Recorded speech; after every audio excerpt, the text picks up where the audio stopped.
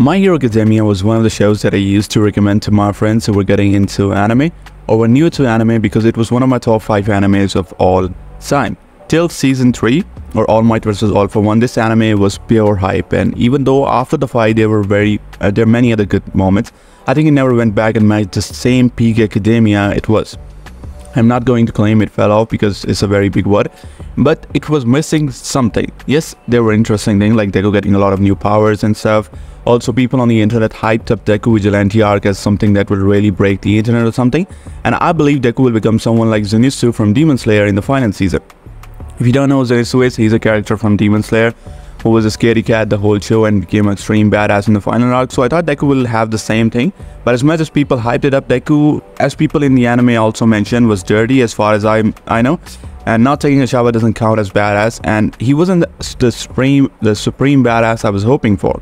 If anything, Deku looked extremely tired both physically and mentally, not to mention he goes back to being a crybaby state after he came back to UA facility. Also, the second most important thing that hyped up 90% of MHA fandom was the ending of second episode where Midoriya said that this is the story of how I became the greatest hero. And everyone was hyped to see that. I think this was the first moment that gave me goosebumps in this show.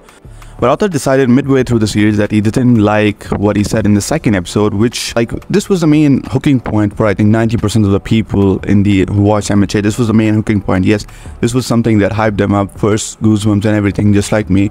And author just decided to throw it out the window, and this is a story of how we all became the greatest hero, and then I didn't become the greatest hero because I was forgotten in time, which doesn't also make sense. How was Deku forgotten? Deku vs. Shigaraki was broadcasted to the whole world. The entire world cheered for Deku when he punched Shigaraki, and like, imagine if in this world Deku stopped someone like Hitler and have a video record of that. So do you think people will forget Deku ever in history, much less in just 8 years? This is the same joke about One Piece, right? Oda will come out and say One Piece is just the friends you made along the way. I think Horikoshi decided that it was friends you made along the way, the promise that he made in second episode, which I think is very common nowadays. Every manga author think that if his ending is not sad, it wouldn't be good. There should be something sad about the ending or it wouldn't be really good. Like, I would be happy with the ending where Midoriya was gifted a quirk from Shigaraki and he goes on to become a hero. It would be simple ending, it would be a good ending, I think. But I think every manga author think that it is compulsory to have sad things happen to your main hero and have him destroyed at the end of the ending, because that will make the ending better for some reason. And that is not just this one. It's pretty much every author I think nowadays just want to do that. But let me know what you think and what's your thoughts on the ending, and remember to like and subscribe, and I will see you guys in a bit. Peace.